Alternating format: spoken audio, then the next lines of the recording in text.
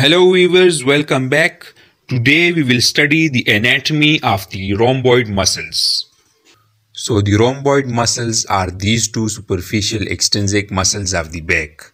This one on the upper side is the rhomboid minor, and this one just inferior to it is the rhomboid major muscle.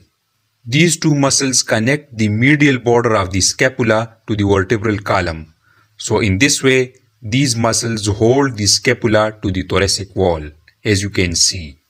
The rhomboid muscles lie deep to the trapezius muscle, as you can see. So the rhomboid minor muscle originates from the nuchal ligament and the spines of the 7th cervical and 1st thoracic vertebrae.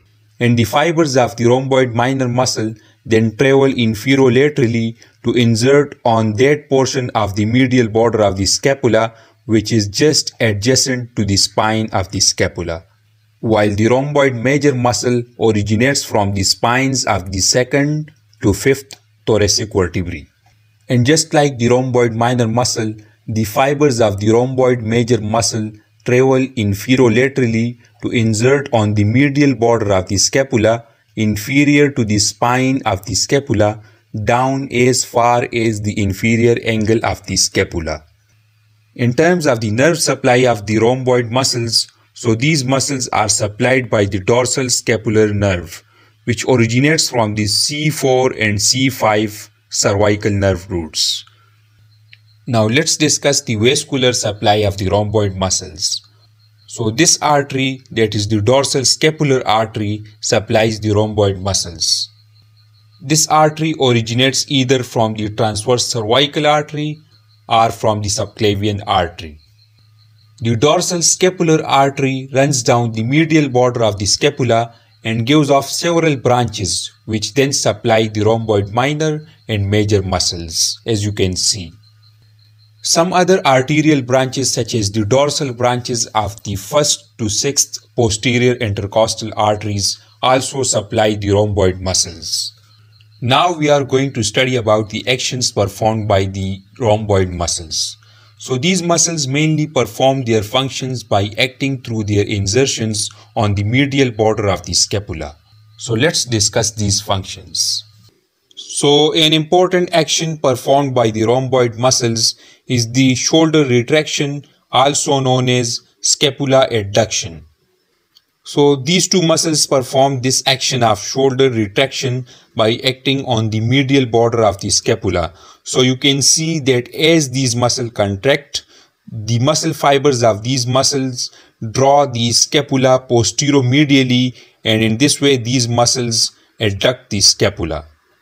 Another action performed by the rhomboid muscles is that these muscles tilt or rotate the shoulder at the glenohumeral joint. This action is mainly performed by the rhomboid major muscle because the inferior fibers of the rhomboid major insert over the inferior angle of the scapula. So as the inferior fibers of the rhomboid major contract, these fibers draw the scapula posteromedially and tilt the scapula. As a result, the glenohumeral joint is rotated laterally. Now let's review all these points which we have studied about the rhomboid muscles. So the rhomboid minor muscle originates from the nuchal ligament and the spines of the 7th cervical and 1st thoracic vertebrae. It inserts on the medial border of the scapula adjacent to the spine of the scapula, while the rhomboid major muscle originates from the spines of the 2nd to 5th thoracic vertebrae. It inserts on the medial border of the scapula inferior to the spine down as far as the inferior angle of the scapula. These two muscles are supplied by the dorsal scapular nerve. The vascular supply of these muscles, so the dorsal scapular artery supply these muscles. In addition, the dorsal branches of the 1st to 6th posterior intercostal arteries also supply these muscles. The actions performed by these muscles are scapula adduction and tilting or rotation of the shoulder at the glenohumeral joint.